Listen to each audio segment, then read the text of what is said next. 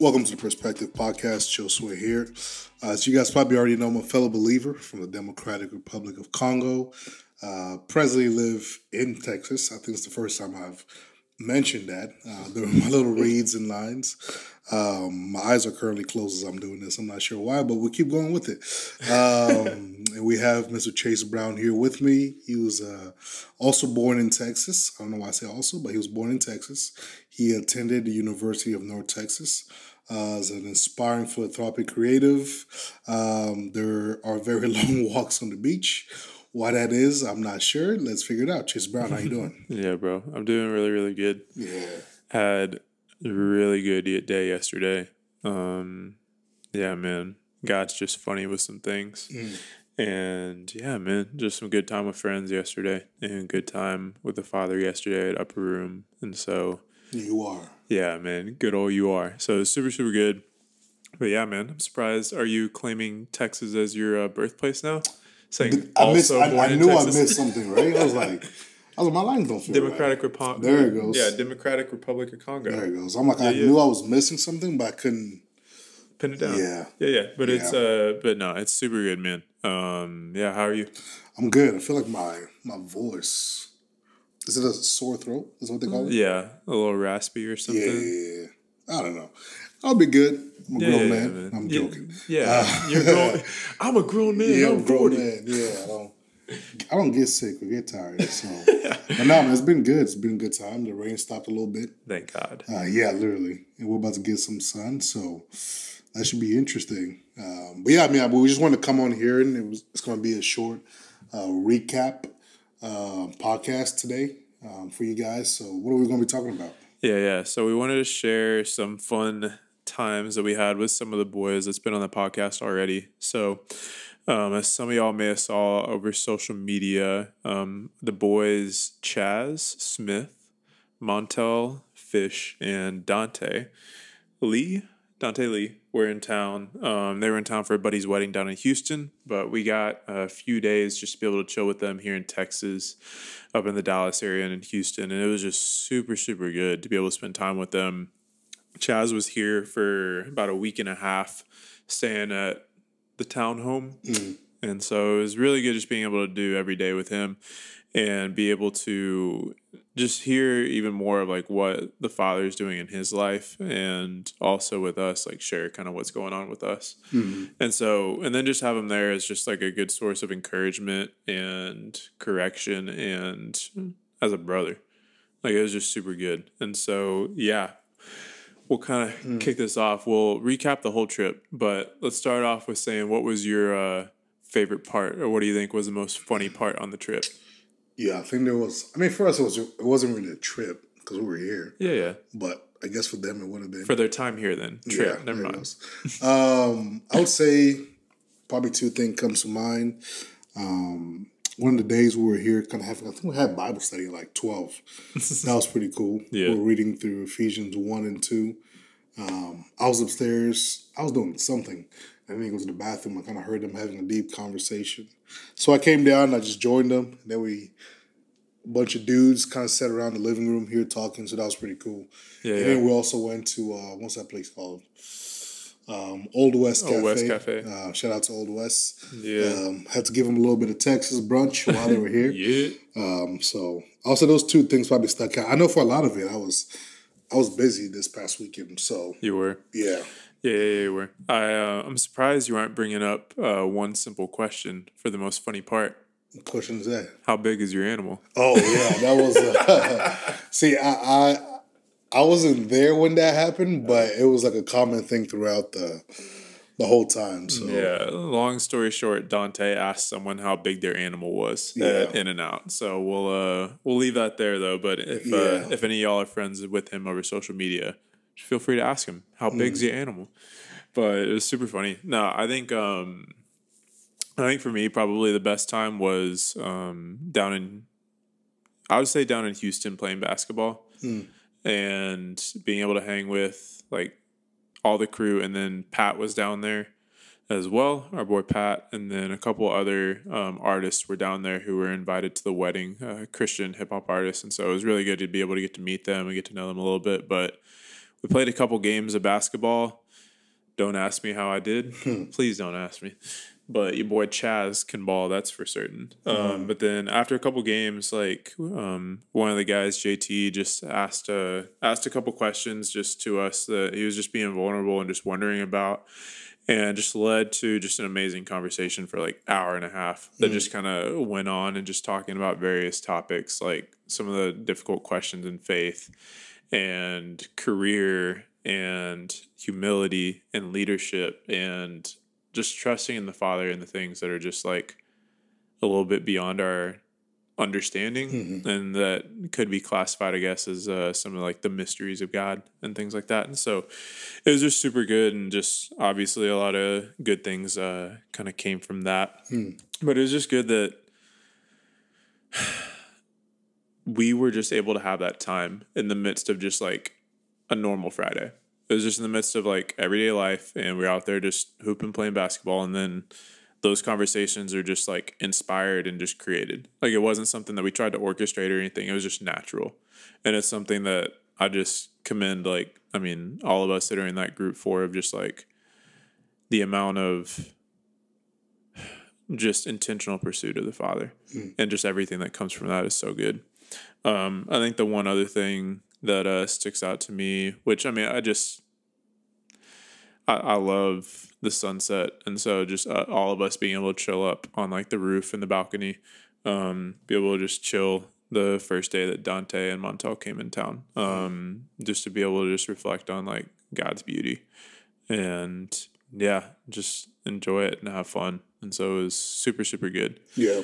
But yeah, and so one of the things of which kind of while we're hopping on here, and as y'all could tell from the title of the podcast, is accountability, and specifically brotherly accountability. And the sisters who are listening to this, y'all can, I'm sure, kind of take some of these lessons and just apply it to your own fellowship. But accountability was a big topic that kind of came up for us frequently in Montel, Dante, and Chaz's time here, and a lot down in Houston too. And it's something that for me, it reminded me so much of like the benefit that comes with everyday accountability with the same people, rather than just like deep accountability with various people like once a month and stuff like that. Like there's something deeper with doing life with the same people every day. And so what we wanted to hop on here was just kind of share some general thoughts about accountability and the benefits of it, what it exactly means, and just kind of see where this short conversation goes. But yeah, man, I'll toss it over to you for opening thoughts on that. Yeah. I mean, before that, I want to say shout out to Austin too. He was here. Yes, I don't know Austin's thank last you. name, but he's like 6'10". Austin Cochran. There he goes. Shout out, little bro. There you go. Yeah, he was sending a lot of memes and pictures. He's a character, man. Nah, he really is. Goodness. But accountability, I think that's I hear that word a lot in the church. I don't know how it's used outside of the church, but I feel like you hear it a lot in the church or in sports settings. You know, I feel that's a lot of times when I hear it, and then speaking towards like brotherly accountability. You know, I think about people in your lives, in the sense brothers that you can be vulnerable with. You know, share the different things that you're going through in your life. You know, you can be honest about, be open about, and just knowing that, you know, they're not there to judge you. They're there to encourage you, to exhort you, to challenge you, and different things like that. You know, because accountability can have a negative connotation to it when, you know, there's not a level of maturity in the group. You know, let's say you're sharing something and somebody uses that as an opportunity to go out there and slander you or whatever the situation might be. You know, that brings a lot of hurt. But when it's healthy, when it's done correctly, when it's done right, I think it could bring about a lot of great results. You know, I think about Ermius, who we've had on the podcast.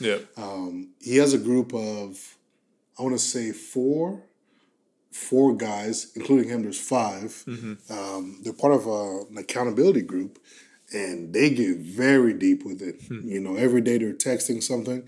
Once a week, they'll get on the phone and they'll talk about various things.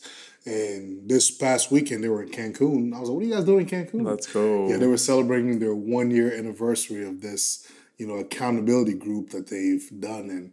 And hearing from them has just been a time where they've been able to grow a lot spiritually, financially. They work out together. So they do a lot of different things together. They're doing life together. So they've really gone a long way in making this thing work. So, so I think it's something that has a lot of great benefits when it's done correctly. Yeah. I don't know what you think about it. I think, to pick up on your point just about vulnerability, I think it's so good because it didn't really specifically hit me until now, but unless people are willing to be vulnerable, unless they're willing to be vulnerable, you can't keep them accountable to what they say they want to do and the standards that they want to reach to. Because from there, you won't be able to know when they don't reach that standard, and whenever there's something where they're not reaching their potential. And so then from there, you don't know what you should be praying for and be able to just intercede for them in that way. And then also just do practical things where if someone's struggling with a certain area, if you don't know that, you're not able to do practical things like just check up on them with text or just various things like that. Yeah. And so that was super, super good. I think for me, I kind of said it a little bit earlier, but I think, and it's funny, I was talking with our boy Reward about this last night, but I think I was a little naive with the thought of accountability and community and group over the last couple years, where with me, one of the things I definitely try to pursue is vulnerability and intentionality with a lot of friends, because I think I'm able to trust a good amount of people with various things. And so from there, I think in the position that God's placed me, I go around and I see, a whole bunch of friends once a month, whether it's Reward, whether it's Bosa and all of them over at Mercy Culture, whether it's, Pastor Joel, Pastor Josh with Gateway, whether it's Gateway Dallas campus, whether it's Austin, the Austin crew with Nick and Grayson, a whole bunch of different places. And I think God's placed me in that position for something that's bigger than what I know right now. But I was a little naive in that I was like, okay, I'm traveling around a little bit. I got these really dope people, really strong people in their faith in my life. But I thought that was going to be enough for that accountability and making sure that I'm following through with what I say I'm going to do and keeping me in check, and also keeping my pride in check. Because I think there's something about seeing someone every day where it kind of cuts through the little bit of good act that they're able to put on. And from there, see them in times where they're a little weak. And so at that point, be like, hey, in love, hey, let's get better and whatnot. And so I was a little naive because I thought that seeing these people and going deep once a month was going to be able to provide that accountability.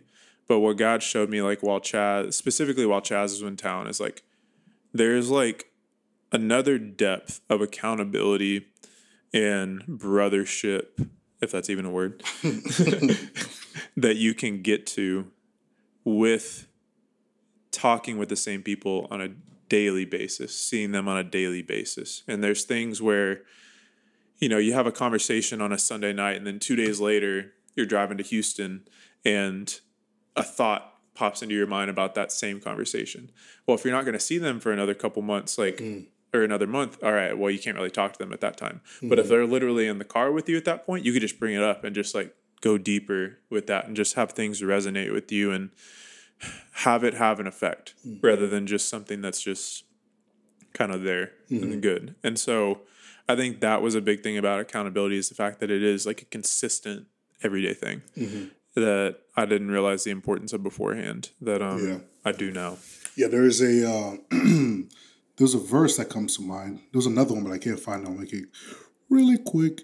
I think this is my go-to verse when it comes to accountability. Not so much because it speaks on that, but I think there's a truth that's there. It's found in 1 John chapter 1, and it says, speaking about God being light, and it says, if we say, right, that we have fellowship, being in relationship with him, with God, and walk in darkness, we lie, and we do not practice the truth. But if we walk in the light, as he is in the light, we have fellowship with one another, and the blood of Jesus, his son, cleanses us from all sin. And I think about, Man. for me, it should have read, if we walk in the light as he is in the light, we have fellowship with him. But it says that us walking in the light as he is in the light, we have fellowship with each other. Yeah. So I think that speaks to, for me, I always thought of that verse of like, man, like you walking in the light has to be seen and done in front of other believers. You know what I'm saying? And it's like, because sometimes it's easy as believers to be like, okay, this person has it all together. This person has it all together. But whenever you're in a place of community and accountability, you can walk in the light and be open about certain things, and just knowing that your brothers or your sisters, in this case, are not judging you. They're there for you. They're supporting you. So just really walking in the light and practicing truth in light and in front of other people. Really feeling comfortable being messy with other people. Because if you don't do that, then because I'm called to bear your burden, you called to bear my burden. I can't bear your burden if you're not walking the light with me. Yeah. You know what I'm saying? If you're not being vulnerable, if you're not sharing these things with me, I cannot bear your burden because it's just something that you carry on your own. So I don't know. I mean, there's definitely a lot of importance to that. It's easier to get things done when there's more minds coming to look at one issue, one problem, versus just you on your own trying to figure something out. So Yeah. And I think one other thing that I just thought of is like, I think God can do a lot of good through general accountability, but I think there's something deeper that he can do with accountability with people that are in the same path of life as you, or that can just simply like understand your life and relate to you. Because that's something that I feel like, as like, at least for me, and you can say if you felt this way over the last couple of years too, but with being kind of like like an entrepreneur and doing the podcast perspectives, all these things on the side. This thought has kept coming up over the last couple of years of like, there's not very many people I could talk to that can relate and like understand what I'm going through. And like Reward is one of them that I could definitely talk to, is able to understand, and a few others. But people at work or whatever, like it's just, I feel like I can't really go as deep with them because I don't really understand. And so from there, in having Chaz and having Montel and having Dante, like, gosh, I love that boy Dante so much, and Austin, like having them in town, it was something where it was just like them kind of knowing what you're going through in some sort of way, even though we're all going through different things at various times, but they're able to give those words to you, give those words of encouragement, wisdom, prophecy, whatever, that apply directly to that situation that like you're going through. And so it's so cool. And so maybe that's encouragement to whoever's listening of like, go out there, and if God provides a way for you to have not just believers as your source of accountability, but believers who are like walking that same journey with you, whether it's missions, whether it's children's ministry, whether it's leadership, whether it's creativity, it's something that's so good. And I think we can see that like with the Axel people too, with Jasmine, Bosa, and all them, is like, I can just tell from the little bit that I've been around them, they are such deep friends. And I can't help but think a part of that is because they connect on that creativity and that level. So, yeah, man. What's your thoughts on that? Yeah, no, I mean, I think that's, like you said, especially if it's people that are in the same walk as you, you're able to relate, especially if it has specifically to do with, let's say we're both musicians and we're both going through something. It makes it easier to be able to talk about, said things versus, you're a musician and I work and I'm an accountant and something like that. It's a little bit harder for me to bring you into my world, whereas if you're already in my world, it's easier to understand. So I can feel that. Yeah, man. And so kind of going from there, kind of the last couple things that we wanted to mention is me and Josue are super excited because a group of us actually started up accountability group, or just whatever you want to call it, of sorts of, just some like-minded people who are also in the faith and strong in their faith at various ages too, that we're going to meet on a weekly basis and just have a chat going, and then from there kind of see what happens with that. And we're just super excited to be able to have this group, because I know for me it's something God definitely put on my heart the first part of this year to get involved in it, and I'd been procrastinating a little bit, pushing it back a little bit. And so so thankful for the guys who are going to be in our group, just for their heart and taking initiative to do that. And I know some of them could also relate in like the procrastination part as well. And so the fact of just like, yo, like let's get this time, day, everything just right now, just like get it down. And so I'm super, super, super excited about that, to be able to have that, and then from there just kind of see what happens. So. Yeah, I think that's going to be a great opportunity for even people just to connect. Those of us that are in that group, connect and speak about different things, and a lot of encouragement, because you never really know what people are going through. Social media kind of makes everything. I saw this picture. It was a picture of an apple, and then you could look at there was a picture. Okay, let me describe this as best I can. There was an apple, and behind the apple there was a mirror, so you could see one side of the apple.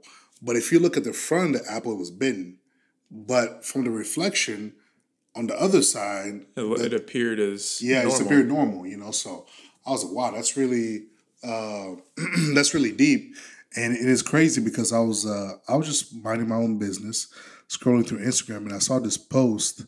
It says that my friend had posted, said today's lesson: being held accountable may feel like an attack if you're not ready to acknowledge how your poor decisions impact others. So I think those are just important things that just kept coming up today that I just kept spotting randomly. And I knew we were going to be talking about this. So, I don't know. I just felt like, especially that apple picture, really painted a really good picture of our lives at times. From the mirror's point of view, everything looked good.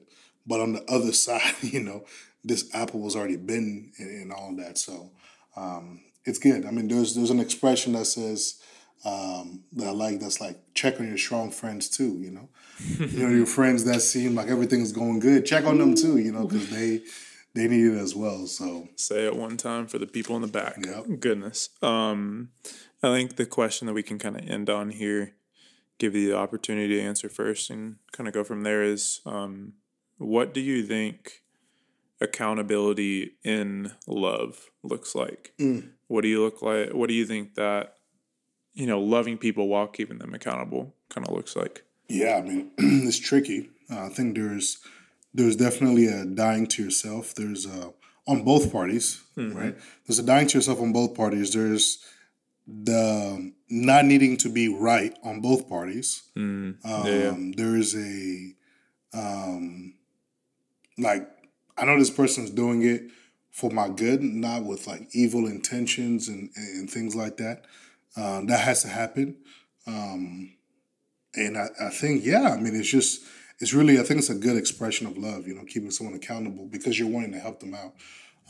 Because you don't want them to, fall into harm. So those are just some of the things that come to mind. Yeah, that's good. I think with the intentions, I think that can go towards there needing to be that trust there. And ultimately in there, like the trust in the Father that what he has planned for you in this moment and for this group is for your good, even though it might not feel like good. Yeah. Because I know Montel made a video one time of like, sometimes things that are good for you don't feel good and aren't emotionally good, but they're still good nonetheless. And so I think trust is definitely a big thing. I think I've said this before, this analogy of like this leap of faith idea is like, so often we just try to play it safe and calculated, where we try to like exactly measure and know like what's on the other side before we're going to take the jump. Whenever like sometimes like we do just need to take a blind leap of faith and trust that God is going to honor our faith that we put in him and our obedience to him and take care of us. even if we're dealing with like flawed humans. But we're going to trust that they're obedient to the Father by being a part of this group, and from there, through our obedience, that He's gonna bless that. And so, yeah, I mean, that word that you use, flawed humans, is like, that's something that we always got to remember, because it's like, man, you're not getting it. You can't have that attitude. Sometimes it takes people longer to get something or see something. So I think that's kind of where bearing with people, because people are flawed, because we're flawed, it's important to bear with people in love, exercising that patience and endurance with people. Or else you're just going to be quick to cut them off and like, you're hopeless. Man, so. that bearing with people really, really hit, because something that goes along with that is like long suffering. Yeah. Because I think that's a thing where like us as men, we can uniquely struggle with this, is like sometimes whenever we get into groups or something, we can come at it from the angle of like, hey, we all have problems. Let's try to fix this. Rather than just being like, no, the purpose of this is not to fix our problems. It's to be in community and to be sanctified from there. And like, if fixing problems is like a byproduct of pursuing community, then like, cool. But nah, it's to pursue long suffering, to glorify the Father and have that community. We actually, in Bible study with the one Herm does, yesterday we were reading through Ephesians 4, verse 1. Paul says, Paul, I don't know if he says Paul, but I, a prisoner of the Lord, beseech you therefore to walk in a manner worthy of the Lord, in lowliness, gentleness, long suffering, and bearing with one another in love. So you can keep the unity of, this unity that needs to be kept. So there was long suffering, there was bearing with one another, there was humility, and there was gentleness. All those things kind of described. And we as believers, we're called to walk in this kind of way. This kind of living for us is a manner worthy of the Lord. So I think if we can approach, accountability with that heart posture, I think that really goes a long way in being able to bless others. So yeah. I think the one last thing I'll leave us with, which is self-explanatory, but we're still going to throw it out there, is that any sort of accountability should be centered around the Word rather than something else. And so 2 Timothy 3:16 and 17 says, all Scripture is God-breathed and is useful for teaching, rebuking, correcting, and training in righteousness, so that the servants of God may be thoroughly equipped for every good work. And so in that, being able to accomplish what He set out for us to do. And so, we hope that is valuable, encouraging for y'all. And hope these short podcasts that we're doing are fun in a way, I guess you can say. There's some projects that we've been working on that's been taking our time away from the podcast a little bit. But we got some fun people we're going to record with here in the coming weeks. And so definitely I'll be looking forward to that. Do you have anything you want to share? No, I'm good. But that'll be a wrap for us today. Hope y'all enjoyed this topic and this conversation. If you did like it, please like, comment, share, subscribe, leave a rating, all that fun stuff. If you would like to support us and the work that we're doing in the outreaches, you can go to our website that's going to be in the description below. Or if you'd like to support the podcast and what we're doing through this, you'll be able to do that there as well.